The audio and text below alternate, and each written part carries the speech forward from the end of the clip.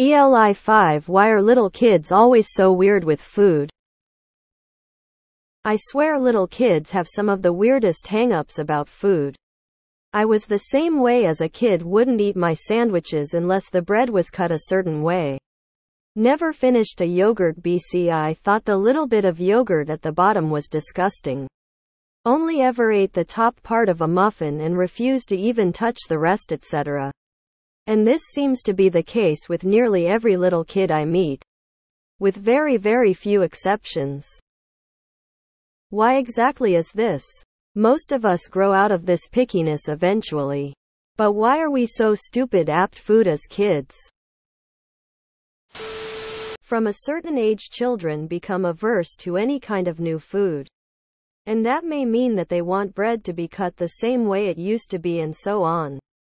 This theoretically makes food safer for children, so that they have a better chance of surviving to adulthood in case food is abundant overall.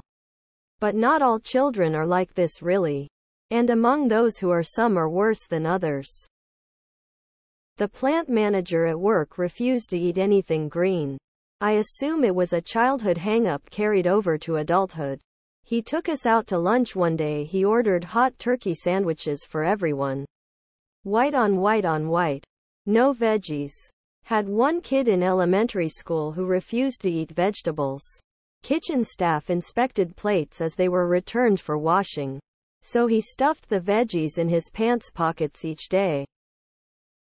They are starting to understand the power of making decisions.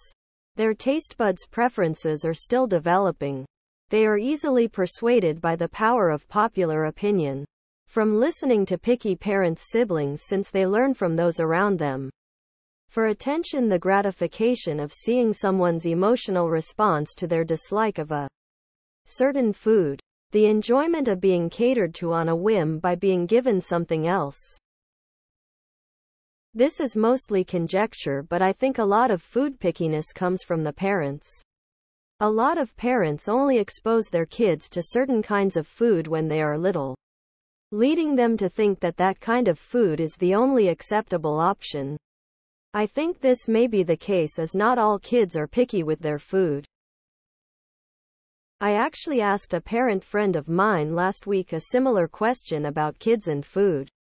His answer was control. One of the only thing kids can really control is what they physically put in their mouths to eat. So they make these what seem to adults arbitrary decisions and changes in behavior to achieve some control in their lives.